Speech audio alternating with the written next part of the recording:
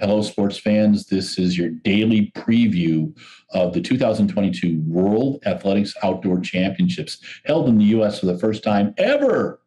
It's from July 15th to July 24th, 2022.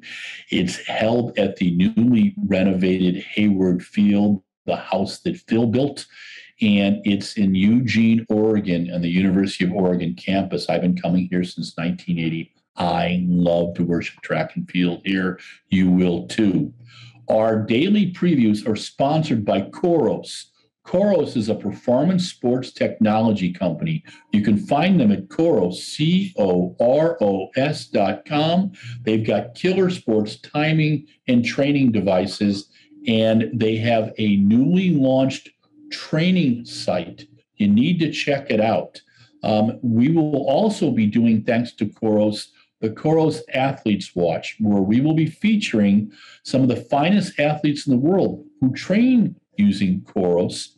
Today, for example, Jeffrey Kemwarer, Letzinet Gade, Molly Seidel, Gabriela Stafford-DeBoos, among others. So we will have those articles up on RunBlogRun. And thanks again to our friends at Coros, the performance sports technology company, and you can find them at Coros.com.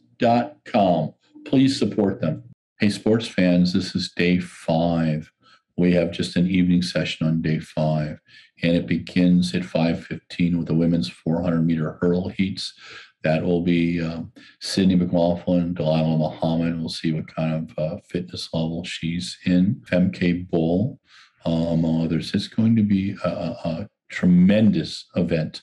And I predict a world record in the final.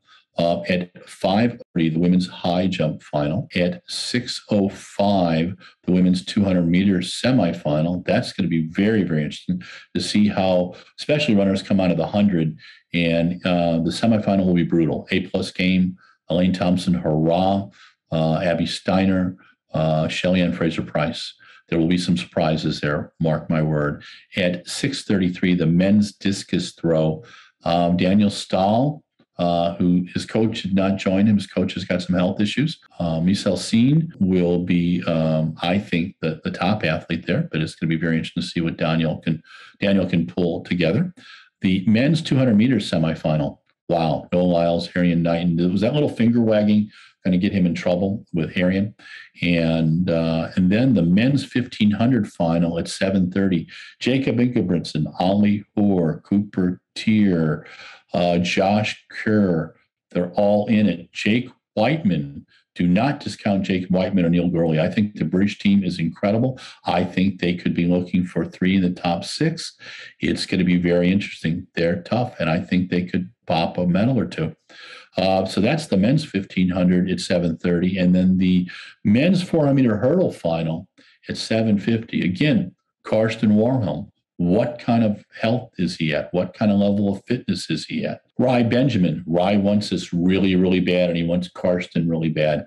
Allison Dos Santos. I think it's going to come down to Rye and Allison Dos Santos. And between those two, I would put Rye into it. If Karsten's really fit and Karsten can do the mind game things, I think Karsten could do it. I do not think it'll be a world record. I think it'll be around 46, 70 or so. It's not going to be crazy, crazy time, but it'll be good. It'll be incredible. It will be a competitive race. As Michael Johnson says, most people give a shit about times. They want to see competition.